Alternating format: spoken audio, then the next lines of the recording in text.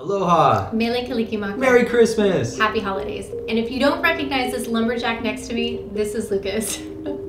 So we're trying something a little different this year. And we want to thank each and every one of you for being a part of our lives. This is our recap of 2020. Enjoy!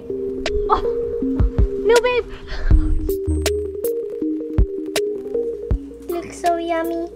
I had the best chocolate cake ever for my birthday. And I discovered a hidden baking talent.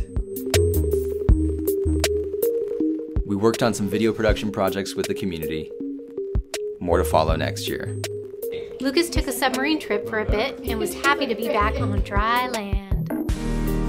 We said aloha to Hawaii and aloha to Omaha, and it demanded a ton of coordination. Packing multiple flights across the Pacific Ocean and road tripping over 1,500 miles. We were blessed with amazing send-offs and warm welcomes.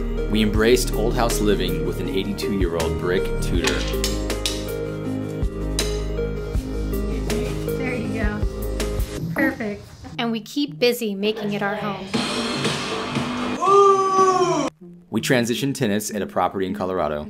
It took 3 trips, enduring single-digit temperatures and massive snowstorms. Lucas was promoted at work. He's a big boy now. We're working on growing the Ohana. We've encountered a couple of roadblocks, but are hopeful and excited. A proper shout out to everyone who welcomed new life to our planet. Hey babies! I cut Lucas's hair exclusively since March. He's much cooler now.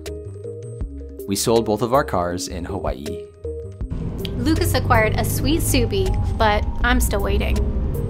Lady turned 7. She still loves treats, butt scratches, and jumps in the snow. She hates the squirrels that taunt her and anyone delivering anything. 2020 was crazy, bonkers. It was nuts. And we're once again far away from family and friends. But we have each other and we're making it.